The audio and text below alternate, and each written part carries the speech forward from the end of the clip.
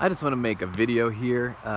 You know, we're under lockdown from the criminal parasite oligarch child born on third base acting like he hit a home run, Gavin Newsom, the gruesome Newsom, mandating vaccines on children, which has been totally exposed for a long time, but even more now than ever that vaccines are the cause of many illnesses, autoimmune illnesses, sicknesses, autism, etc.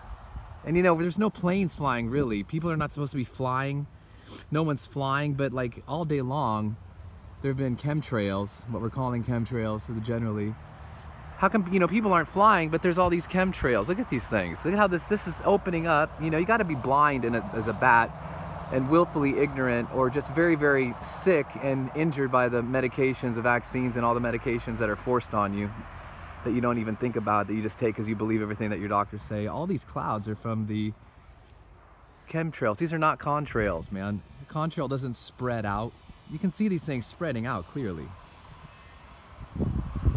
I was in the Bay Area earlier. I'm in the North Bay, but I was in the San Francisco, just north of San Francisco, all over the chemtrails. All over, man. You know, people wake up. We have to topple the government officials. No election is going to change anything. They control the elections now.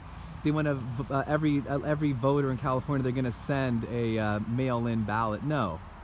We're going to do it old-fashioned way. We're going to come out of this lockdown bullshit, this totalitarianism. And Newsom, you better resign. And all you officials who want to force vaccinate, you're all criminals. Even worse than Hitler, even worse than Chairman Mao, even worse than Stalin. You fucking pieces of shit. You are going down, motherfuckers. I don't feel guilty swearing because you guys are cursed. You are a curse. You are a curse on us, on the people that want to just live our lives,